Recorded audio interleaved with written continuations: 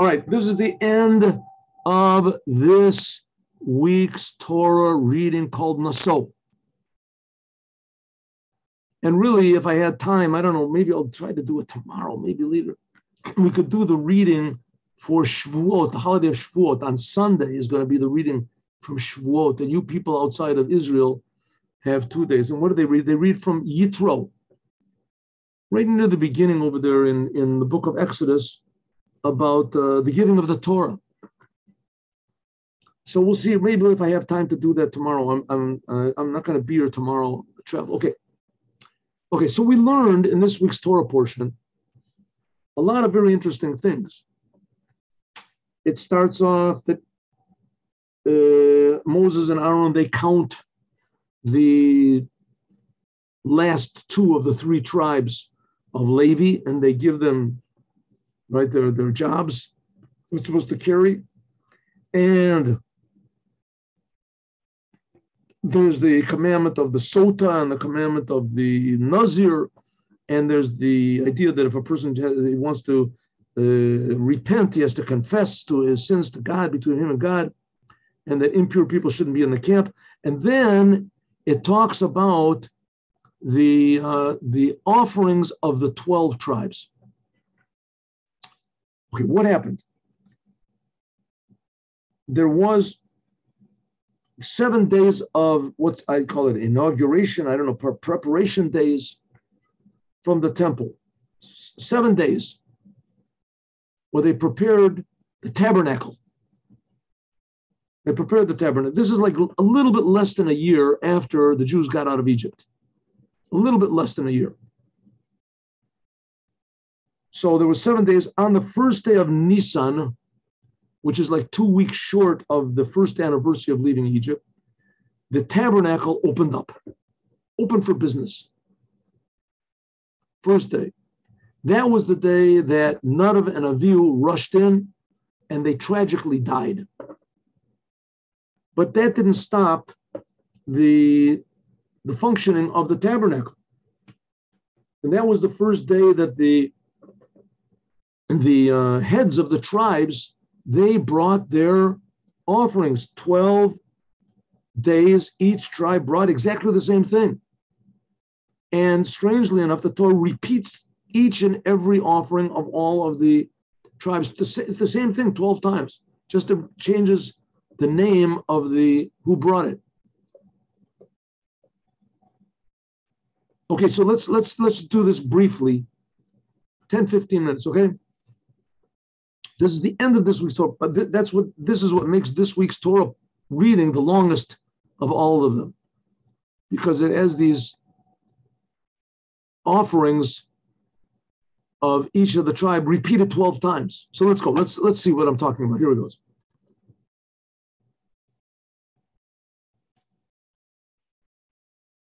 And it was Bayom Kalot Moshe, when Moses finished Hakim at the Mishkan, setting up the tabernacle, V'yimshachoto, and he anointed it, V'yakadeshito, made it holy, that Kol Kelev, and all the vessels. That was the 7 days. At the Mizbeach and the altar, that Kol Kelev, and all the accoutrements, what is that? The tools that are used in the altar. V'yimshachem, and he anointed them, and he made them holy also. Okay, let's just skip this. We'll go back. Just so you get an overview of what's going on here. Vayakrivu Nesiei Yisrael, the leaders of the Jewish people, the heads of the Beit Avotam of each one of the 12 tribes, Heim Nesiei Al Matos, they are the heads of the tribes. Hema Omdim Al Pekudim, they are the ones that Moses appointed, and that important things there are always called for. Vayaviu et korbanam. These 12 tribes, they brought their sacrifice. Now, Levi did not bring one, but nevertheless, there were 12 tribes because Yosef, the tribe of Yosef, was divided into 2.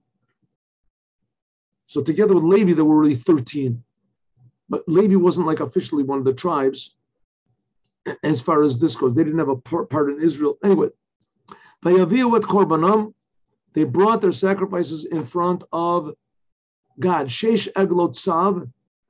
They brought it on 6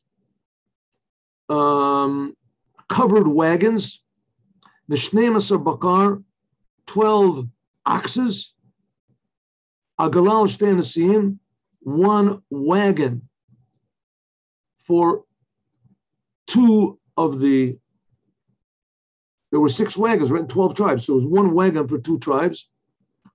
V'shor lechad, but each one of them had an ox to offer up. Vayakrivu otom lifnei hamishkan, and they offered them up before the Mishkan. In other words, on the outer altar. Vayomer Shem Moshe, God said to Moses, Kach meitam, take these offerings from them, and it should be in order to serve in the service of the tent of meeting, Oel Moed. There's the tabernacle. Unatata otam al Levim, and give them to the Levites, each according to his service, each according to his ability. Vayikach Moshe et agalot. Moses took these wagons, Vatabakar, and the oxes, and he gave them to the Levites. V'shtei agalot v'arba bakar, and 2 of these wagons and 4 of the oxes he gave to Gershon. Now these oxes are not going to be offered up, and the wagons also. Why? Because these were given to the tribes of the families of Levi to carry the things. They had a lot to carry. They didn't carry it on their shoulders. They carried it, right, except for Kahat. Kahat did carry it on their shoulders. We'll see. At Arba Agalot, 4 of the wagons, 2 wagons were given to Gershon. Gershon was the one that carried the drapes. Arba, 4 of these 6 Agalot, and 8 of the oxes, in other words, each one of the 2 oxes to pull the wagons, they were given to Merari because they had the heavy things to carry. They had to carry these, the boards. Kafi Adatam, I don't know. Okay. Believe in Kahat, the family of Kahat, they didn't get any of those wagons. There were 6 wagons. 2 of them were given to Gershom. They carried the curtains. 4 of them were given to Merari because they carried the pillars and the boards. It was hard. But Kahat didn't get anything. Why? Because they were holy things. All the things they had were holy. But Katef Yisrael, and they carried everything on their shoulders. All the things that the Kahat carried, they had these poles, and they would carry them by these poles. 2 people, 4 people, something. Okay, now we're getting to the sacrifices. That was one thing. They gave these gifts to the Levites. Now we have the sacrifice. And now these leaders of the tribes, the 12 leaders of the tribes, they made offerings to the inauguration of the altar, B'yom HaMashachoto, the day that it was anointed, and they gave their sacrifices in front of the Mizbeach. They brought them. What did they bring? Here we go. Moshe said, Nasi echad b'yom, don't bring them all at one day. Every day a different head of the tribe should bring Nasi echad b'yom, yakrivu korbanon lachon achoto b'mizbeach, to the anointing of the altar. And what would they bring? The first day came Nachshon ben Aminadav. Nachshon ben Aminadav, he was the head of the tribe of Judah, Yehuda. What did he bring? Now we're going to see the same thing over and over again. Ready? The korbano, his sacrifice, karat kesef echad, 1 plate of silver. Shloshim umea mishkalo. How much did it weigh? 130 units. Mizrak echad kesef, 1 like sort of a bowl of silver that weighed 70 units. Shekel HaKodesh. All of them, both the pan and the bowl, are filled with solet, fine flour, blula b'shemen, that is soaked in oil for a meal offering. 1 spoonful one spoon, that's which is 10 units of gold. The spoon is made of gold, and it is filled with incense. One ox, one ram, one sheep, 1-year-old sheep, for a total offering. Sirizim, a goat, for a sin offering. And what about a shlomim? Shlomim means it's eaten by the owners also. Bakar shenayim, 2 cows, 2 bull, whatever, oxes. Elim chamisha, 5 rams. Atudim chamisha, 5 female sheep. Kavasim b'nei shana chamisha, and 1-year-old sheep 5. That's the sacrifice of Nachshon and Nov, and this is going to be repeated 12 times. Exactly what they brought. Same thing. All right, let's go back a little bit to the beginning. We're going to learn another about 5 minutes or so. Why did everybody bring this same thing? Why did everybody bring the same thing? And let's see what they are.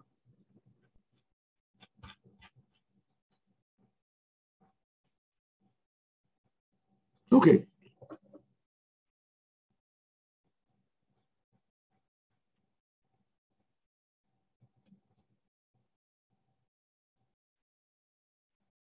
Excuse me 1 minute. I want to find this.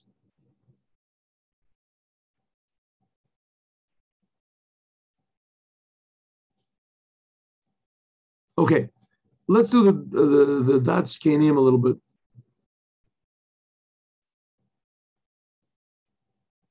Here.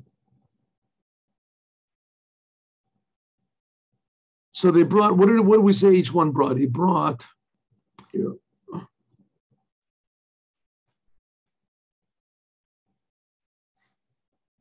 So he brought a plate of silver, 130. A bowl of silver, 70 shekels, and they're filled with solet, which is soaked in oil. What's the significance of this? Let me see. Let me try to find this. I'm sorry. There we go.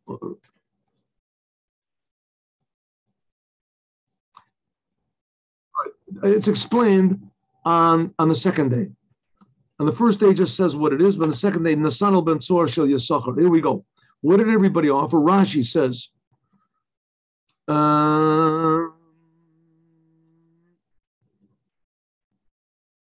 okay, Karat Kesef. How do we start off? A plate of silver. The number of the letters here is the gematria, right? Count the numerical value of the letters. It is the numerical value 930. This corresponds to what? The years of Adam. He lived 930 years, 70 years short of 1,000.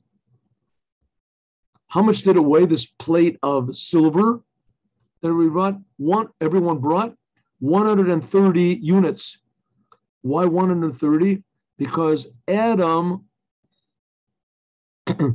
when he gave birth to children, he was 130 years old. Right? Cain, they had children on the first day, but when the shame in this, when they were born, there was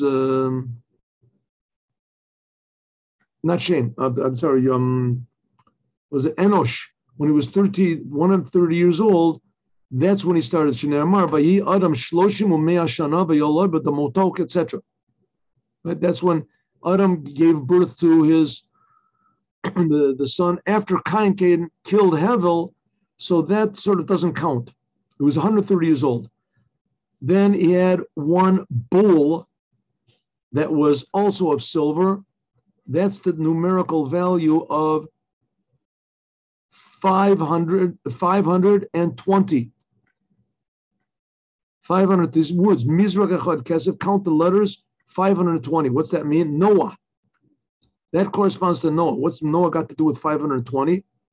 That he was he started having children when he was 500 years old, and Shem, one of his sons, Shem, Cham v'Yafes, Shem was 20 years old when the flood was decreed. That's him, Shan. No, I'm sorry. Is that right? Okay, good. It says no. I'm sorry.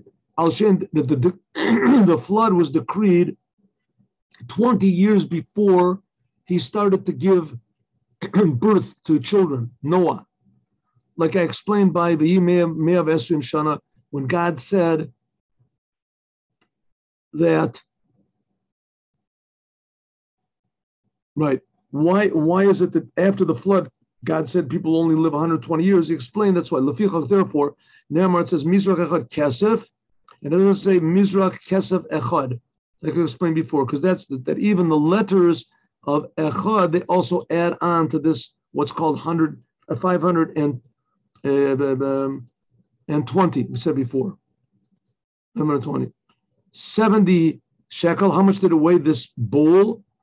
This bowl was 70 shekel. This corresponds to the 70 nations that came out from the children of Noah. Kaf echad, 1 spoon of gold. This corresponds to the Torah. That the Torah was given from God. Kaf echad. Right? It was given from the hand of God. Kaf echad. And it was 10 units of gold. That corresponds to the 10 commandments. And it was filled with incense.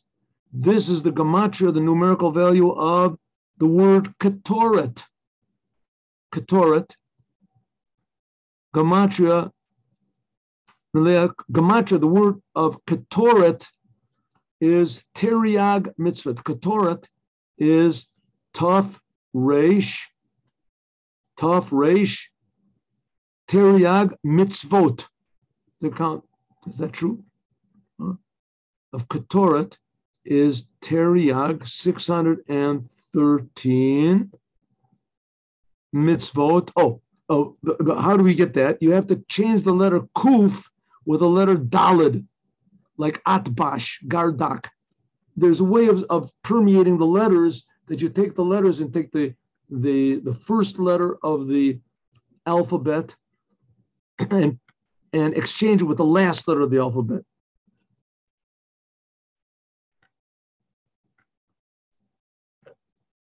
Take it and exchange the last letter, the second letter of the alphabet, exchange that with the second to the last letter of the alphabet, of the aleph base, and etc. And if you exchange it, then it comes out to be ketoret is the gematria 613. Okay. Par echad, what does it mean? One ox. One ox. This corresponds to Abraham. That it said Abraham took an ox to give to the angels. Ayal echad, this corresponds to Yitzchak. That Yitzchak, after God told Abraham not to sacrifice Yitzchak, so he took a ram. And keves echad, this corresponds to Yaakov. Yaakov, like it says, remember Yaakov when he was by Lavan, he made this whole thing with the sheep, how he became rich for the sheep. A goat, one goat that refers to Yosef. Like it says, V'yishchatu sirizim, it says the brothers of Yosef, they sold him into captivity, and they took a goat and slaughtered it and dipped his coat, the coat of many colors. They dipped it into the blood, and they came to their father and said, "Oh, well, we found this coat. Maybe a wild animal ate it." Another thing that each and every one of the heads of the tribes, they brought a shlomim offering, a peace offering, 2 cows, 5 rams, 5 female rams, older ones, and 5 female sheep, and 1-year-old sheep, 5 years old. What is this? This corresponds to 2 cows. That corresponds to Moses and Aaron. That Moses and Aaron, and there's all these things that they brought is a metaphor or for something else.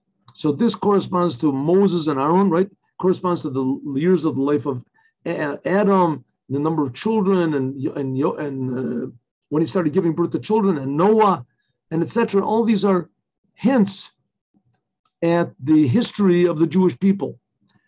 They had to bring 2 cows. That corresponds to Moses and Aaron, that both of them shenitnu shalom ben Yisrael avim shebeshamayim. That's why it's called shlomim.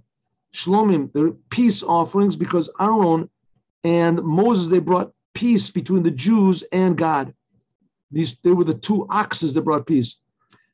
Elim atudim kvasim, the rams and sheep, etc. This is these 3 types. This corresponds to the Kohanim, the Levim, and the Israelim, and also Torah, Nevi'im, and Ketuvim.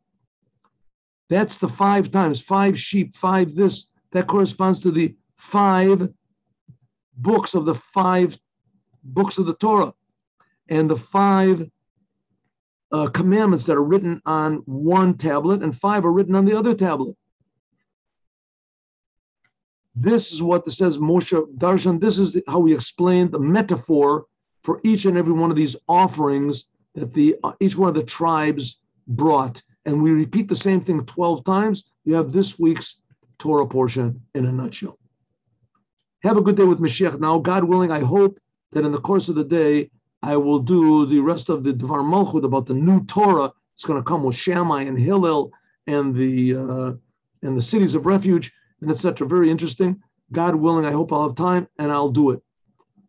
Look forward to learning tomorrow. I hope I'll give a class tomorrow morning also. I'll be by my son's house in Miron, but I'll bring my computer up there and I'll give a class. Shalom, uvracha. Have a good day with Mashiach now. And receiving the Torah b'simcha b'pnimis. Now, by the way, in any case, Sunday is a holiday. So Sunday, I will not give any classes. Monday, I will give classes, but any of you that happen to be Jewish, please don't look at them, because you're not supposed to be looking at this. And by you, outside of Israel, it's 2 days. The holiday is 2 days. By us, it's only 1 day. In any case, Sunday, there will definitely not be any classes. Monday, there definitely will, with God's help, be classes. And I hope that tomorrow, Friday, would also be a class. Have a good day. God bless you. Mashiach now. Receive the Torah with Simcha and Paninius.